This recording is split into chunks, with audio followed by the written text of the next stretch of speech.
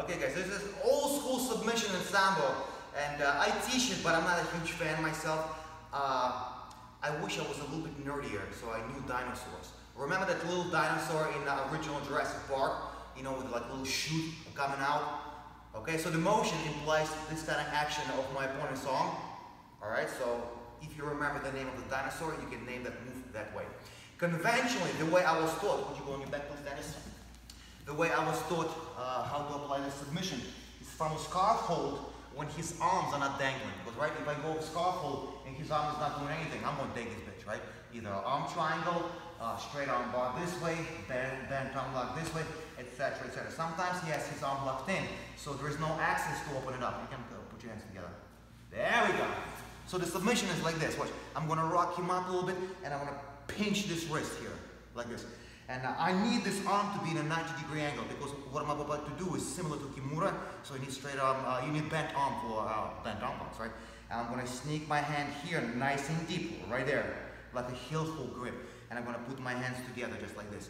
And here's my shoot, or rather his shoot, right? His little dragon opening, right? Elbow to his temple. Right there, that's a submission.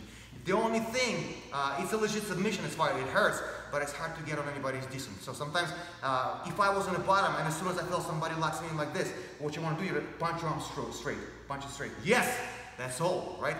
I need like a lot of effort to maintain this here.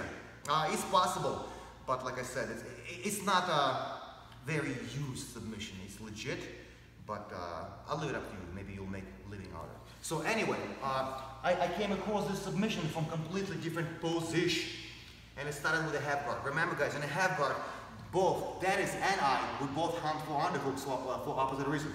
I want to smash, he wants to create space. So as we start to go for underhooks, he kind of beat me a little bit to it. Yeah, yes, his hand was right here, and I got him this way.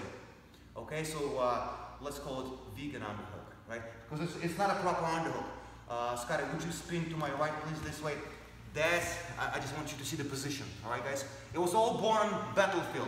That's the position we ended up. And I was able to shoulder pressure smash him, and I was able to get my, keep it here. I was able to keep my hands together, right? Then I went to tripod, and I passed, and I ended up in a mount.